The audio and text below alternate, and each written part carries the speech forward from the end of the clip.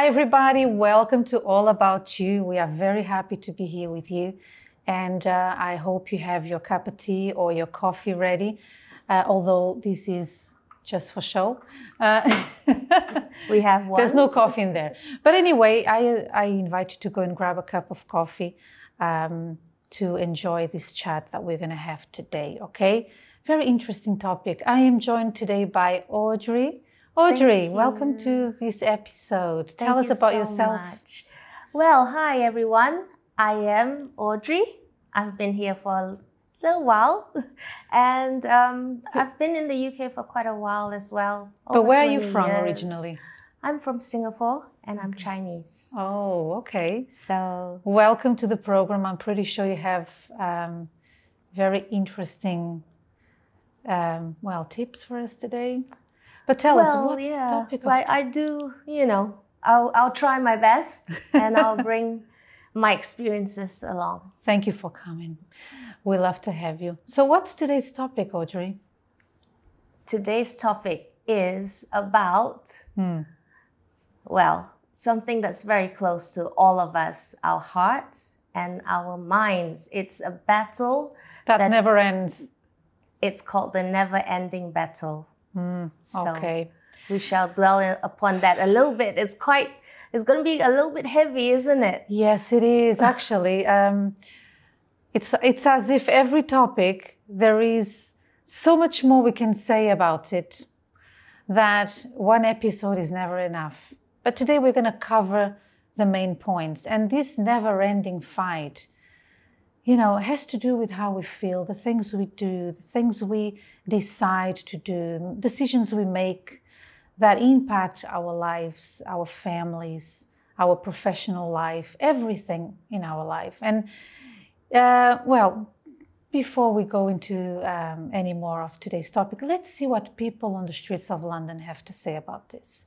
We'll be back shortly.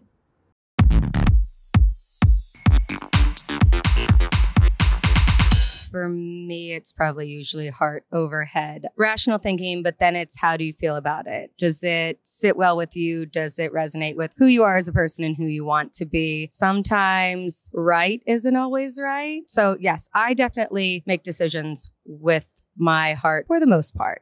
As long as they align, then what's right feels okay with my heart. I know that I'm my heart. I can't necessarily put into words why that is. And my husband makes decisions with his head. I would say more head over heart. I'd try and be wiser with what you're thinking, although sometimes you are irrational and do things in the moment. Say, dated someone, they're no good for you, so you shouldn't go for it. You feel really strongly about them, but you still choose not to because it's not worth pursuing.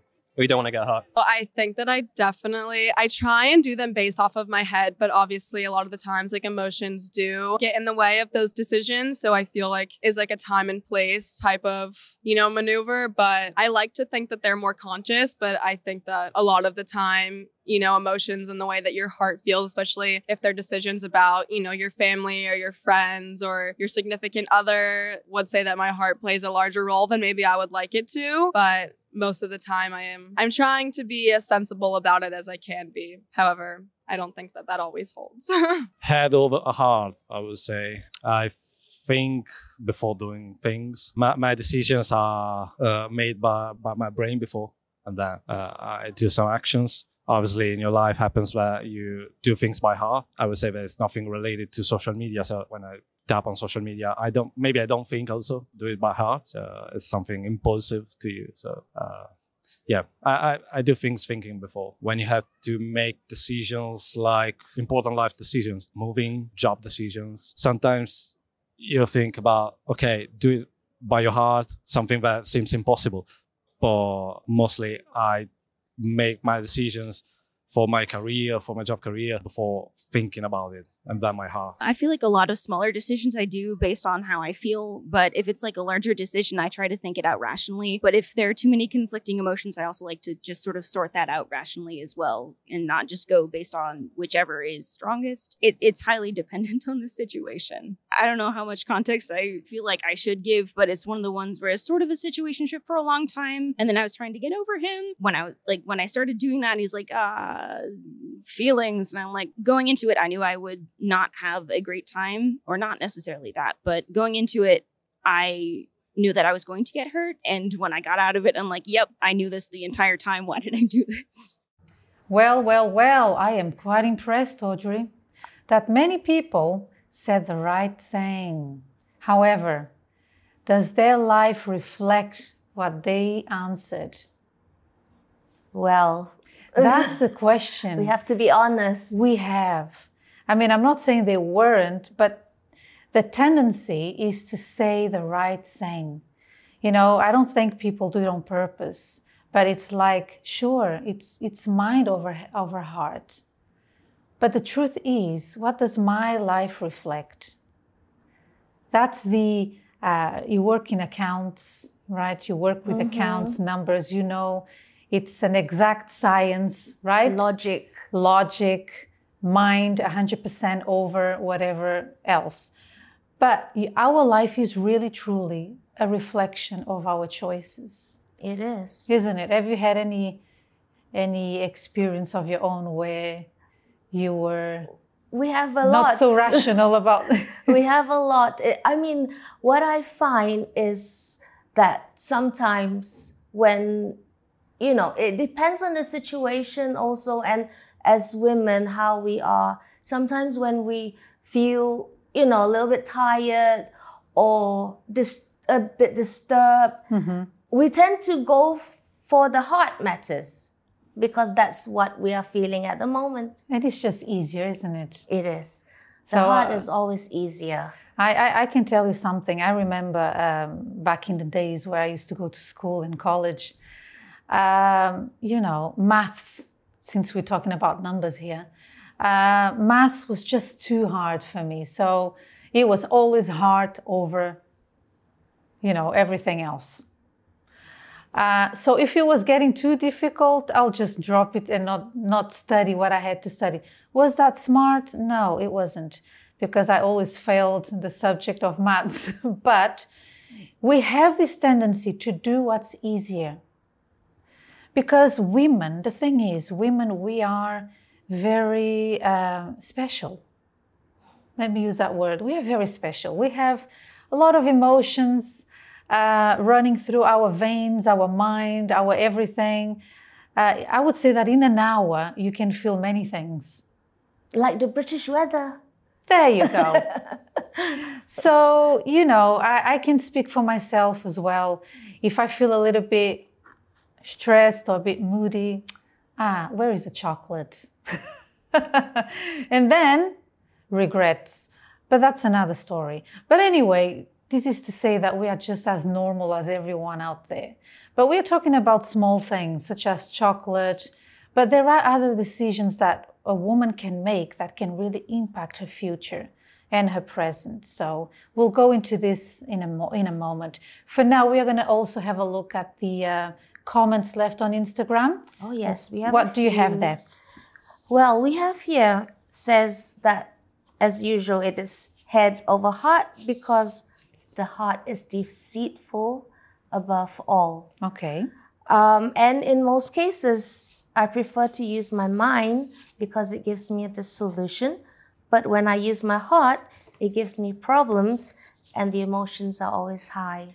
Okay, so it's like a snowball. It is. The more, when you are on emotion mode, which means you do what you feel like doing, it just grows. It's hard to go back to discipline. It's also like a muscle, you know, our heart and our minds as it is. It's a muscle. So the more we use something, the stronger it will get. Good point.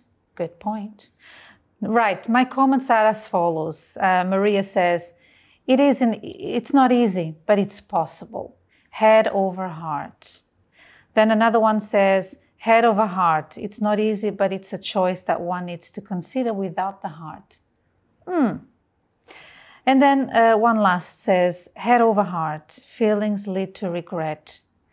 Okay. Again, everyone seems to give and to say the right answer. But we are going to show you why and how this is not really true on a day-to-day basis. As from the moment you wake up, we know the theory, but we have a hard time practicing what we really need to do. There is a Bible verse, Audrey. Can you please share with our viewers? Yes. Today's Bible verse has a lot to do with today's topic. Let's hear it, please. And it's very, very something that we always know, but in practice is a little bit hard. Yeah, you see that even the Bible is wonderful.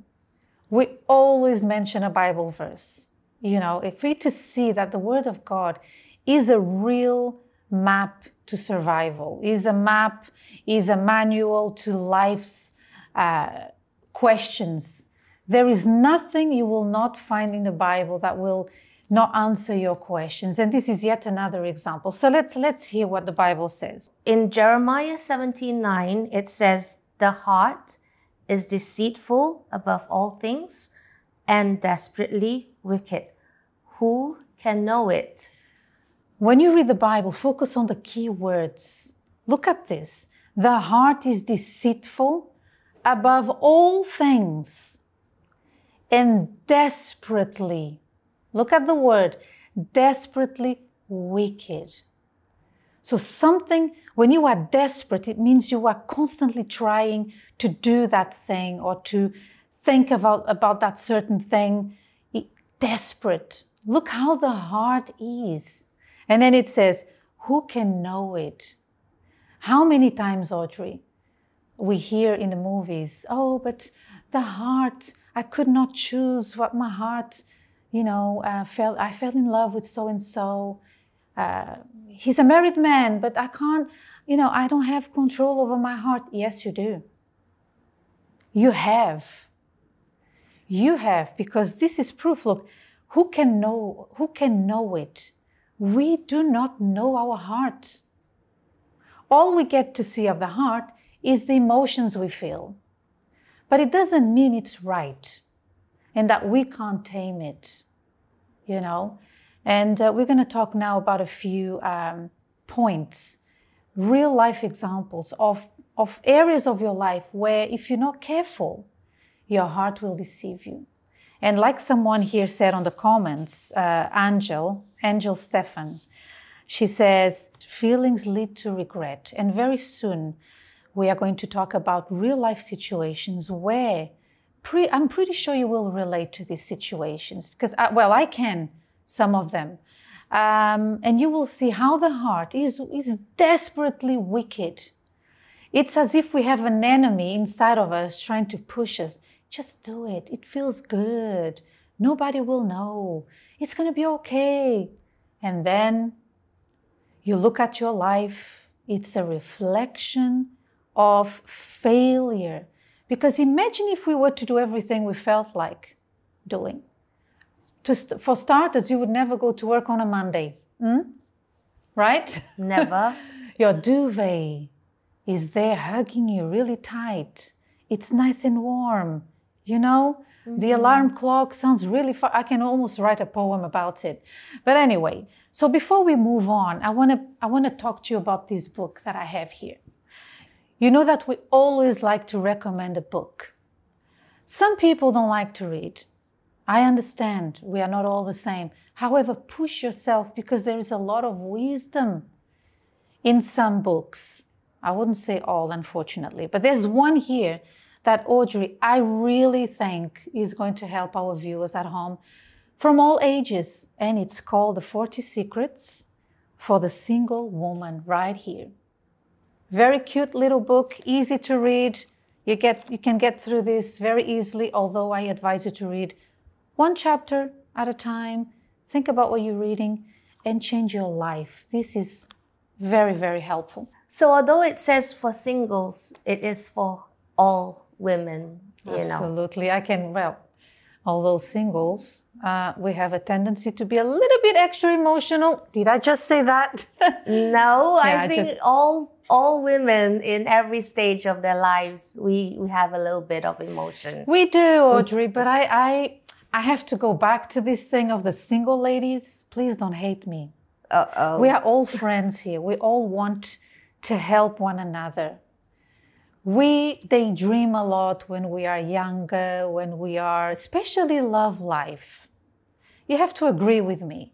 We like to fantasize things in our mind, and it's nothing of what we're thinking. That then, goes to the first point. Really? Is that actually. your point? So let's hear it. It says here that they make wrong decisions in their love life, and they see the signs that the person is not okay, but they still go for it. Yeah, so the person they want to date or marry, they can see that there's something wrong there, but what For speaks example, the person has a different, aim, goals for their life. louder? Yeah. They're not going in the same direction. They don't have the just same go. principles, Not the same principles, morals. They're going in a different path from them. But what matters is the here and now. It's like the here and now. All we need is love. No, it's not true. Take it from someone who's been married for over 20 years. It's not a lot yet. However, it's something. You've been married for a while as well. You need more than love for a relationship to work. You need to be on the same page. You need to want the same things.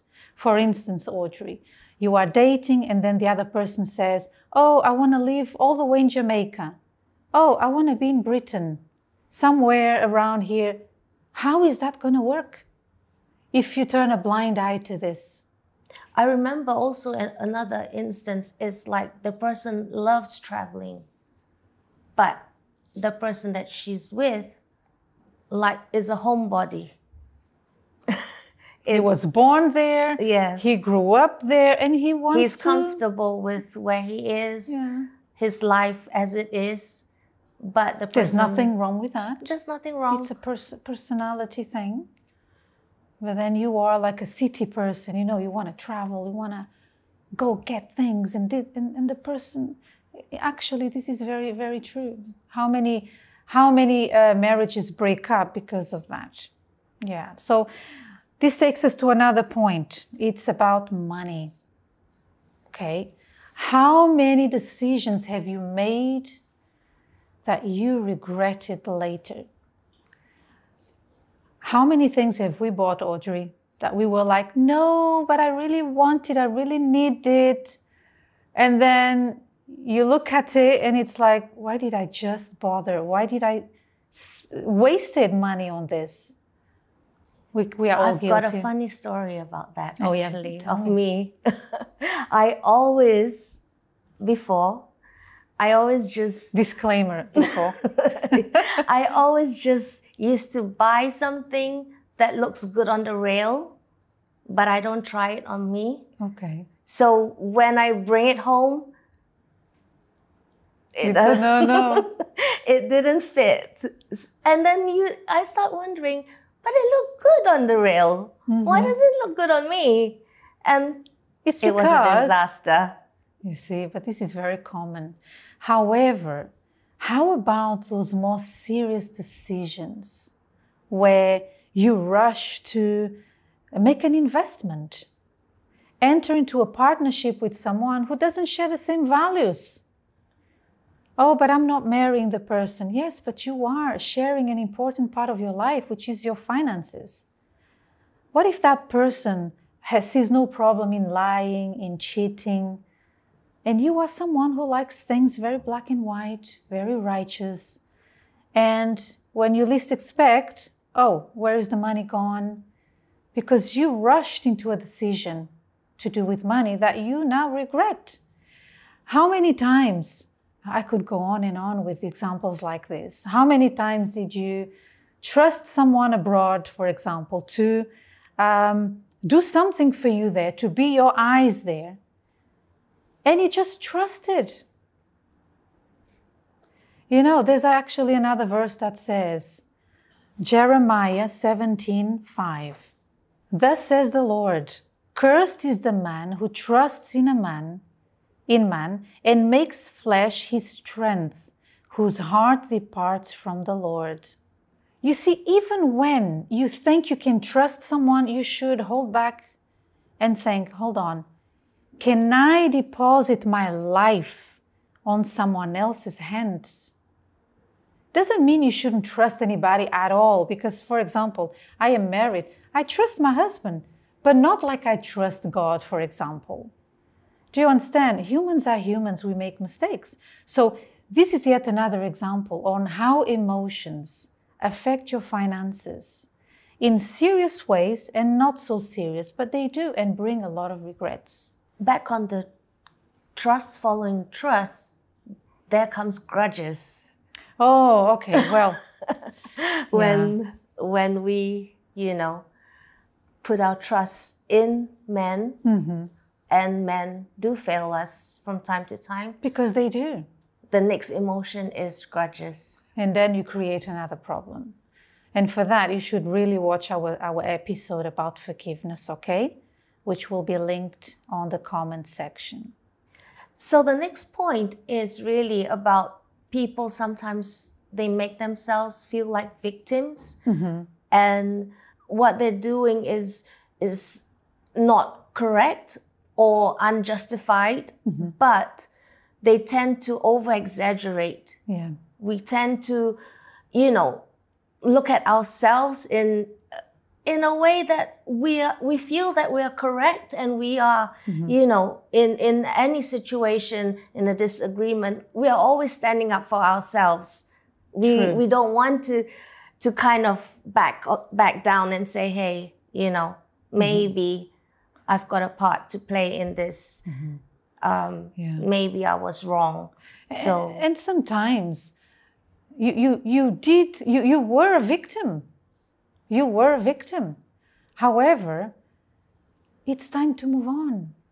It's time for you to, enough of these emotions, this negativity.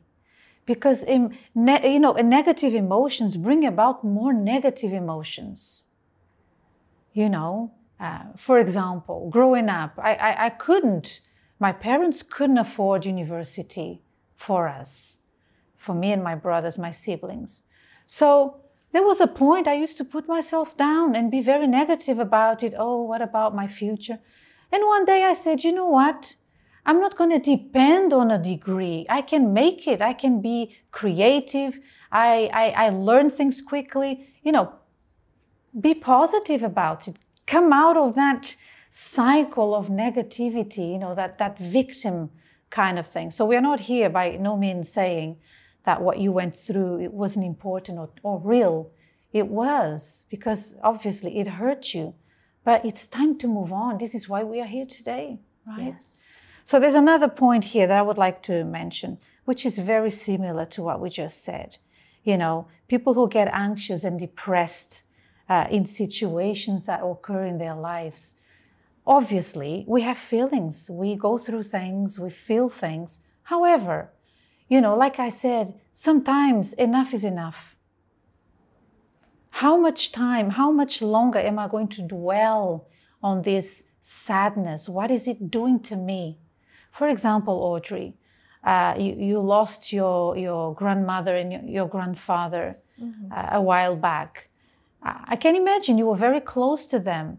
There's a time, we are human, there's a time for grieving, but there's a time to, let's move on, They are now in peace. I'm still here, so I need to live my life. I need to make them proud in a way. It's true. Right? Snap out of it in a way. This sometimes makes us to the next point, which is that we keep going up and down. It's like we are, because of this indecision that we don't take to control what we feel and how we are and how we react to things. We go up and down in both, in our emotions and in our faith. And sometimes it's just about you. I really think, I don't know what you think at home, but I really think that a real friend and a good spouse play a very important role when it comes to this. How many times did I have a friend who said to me, listen, just come out of that. How much longer are you going to be dwelling on it? And I remember I was really like, oh, how dare you? But then I went home and I thought, yeah, that's right.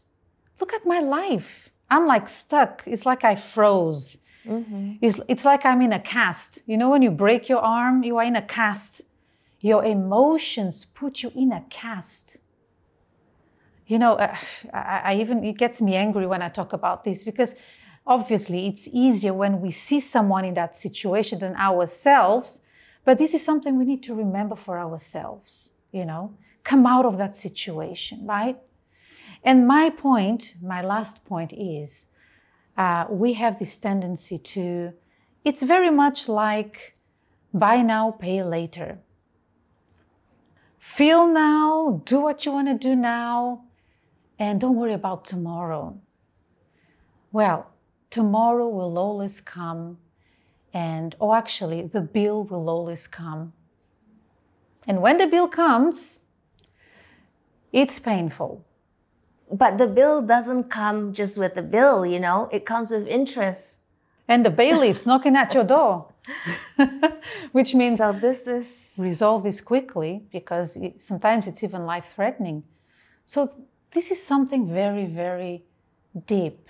I usually, when I go to the church and I talk to the younger ones, and I have that time to talk to the teenagers, for example, I tell them, if I could go back in time, I would have done many things differently.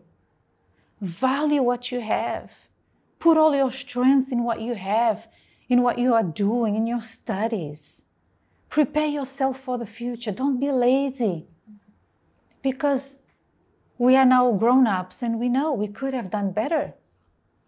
And we don't want you to feel like this, because regrets, Audrey, I don't know about what you think about this, but regrets is a very painful emotion to have, because there's nothing you can do about it. And it just makes you stuck, because you keep, it's like one regret after another, and there's no end to that. Yeah. So let's avoid what we can, all right? And I want to tell you as well, you know that we have a WhatsApp line chat that you can get in touch with us. We have a 24-hour helpline. You can call us or just chat with us. If you're going through something, you know, something in your life, you are maybe caught up in a situation with lots of emotions, lots of things going through your mind, your heart. You don't know what to do. Maybe you feel like you are too deep into the problem, into the situation, and you think there's no solution for you. There is a solution for you. Book an appointment. Come and talk to one of our pastors. Our church is open every single day, Audrey? Christmas Day, whatever day. Every we day. never close. So after you heard all this information, what can you do apart from all the advice we gave you? Take note of a few points we are going to share with you now, okay? Audrey, what's the first point? It says that we have to learn to focus. I think this is a very key word, which is to focus on the facts of your reasoning. And that will help you shift your focus away from what you're feeling and to think about the consequences and to think about what is factual. And what it's doing to you and your health. Absolutely. Second one, focus on what is written in the Word of God. Do not focus on what people say or how you feel, but focus on the Word. This is because the heart deceives, but the Word sets us free. Listen, I encourage you to read your Bible. You will be so uplifted. You will have so much wisdom to help you go through whatever you're going through.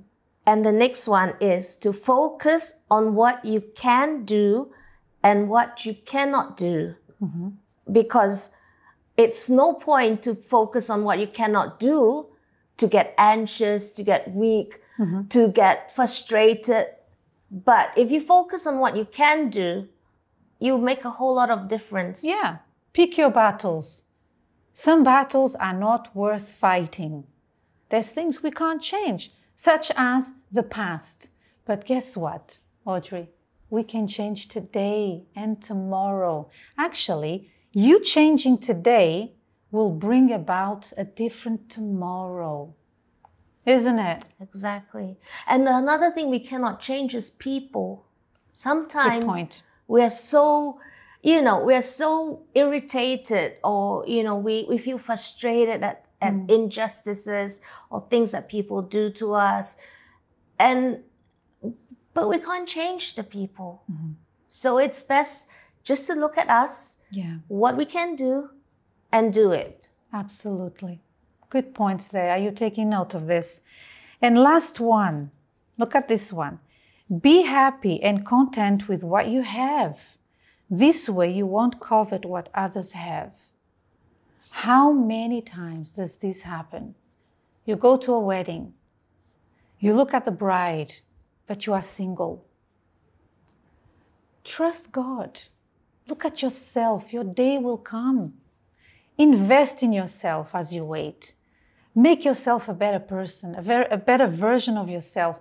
Learn new skills. When you get married, when you find the right person, you will be ready. So look at what you have. Value what you have. Sometimes, Audrey, people are a bit jealous of what others have, but they don't know what happens behind closed doors. It's true. The grass is always greener on the other side. But then they rush into a relationship.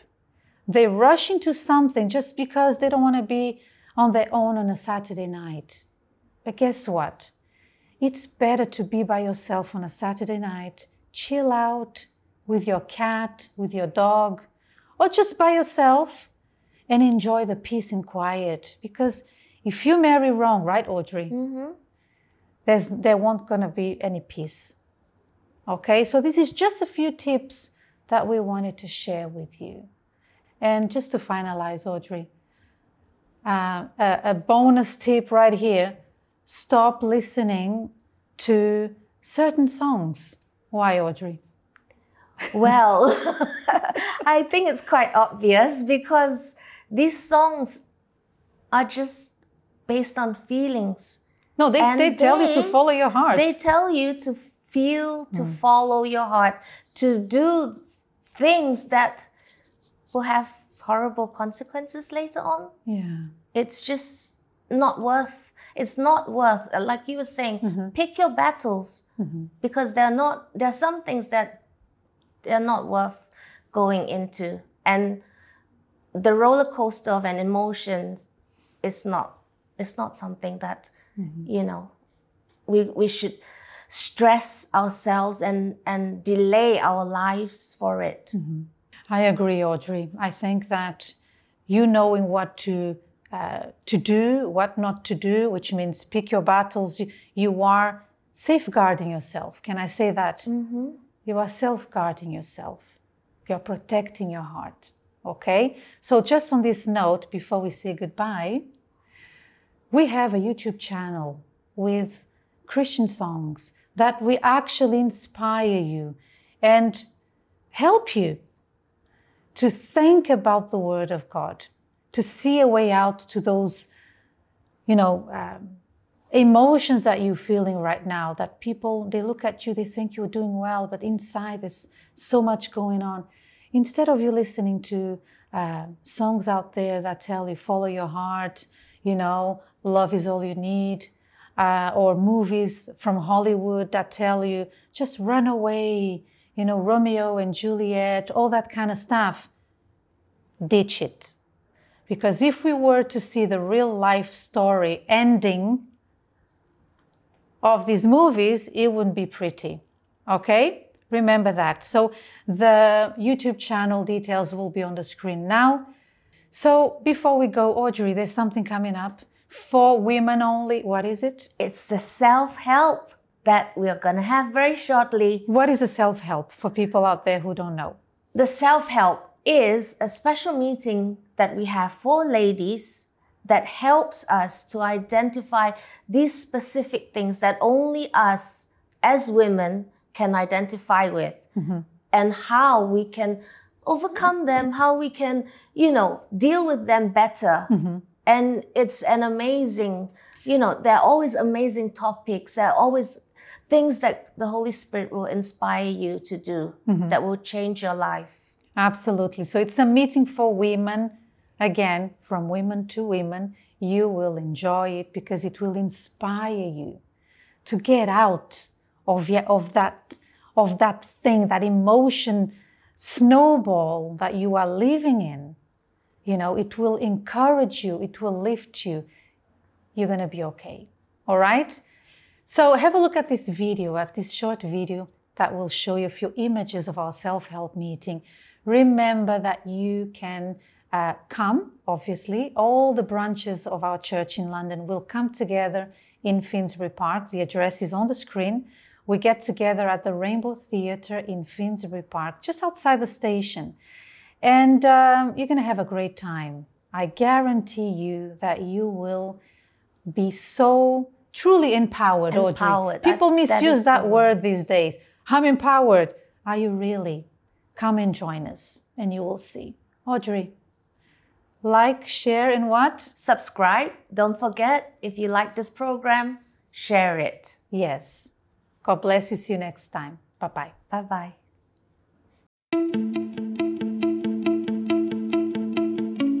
The Godlywood Seminar takes place every 2 months on Saturdays at 3 p.m. This is an exclusive meeting for women to reach their potential and develop their personal growth. Thousands have found transformation in different areas of their lives.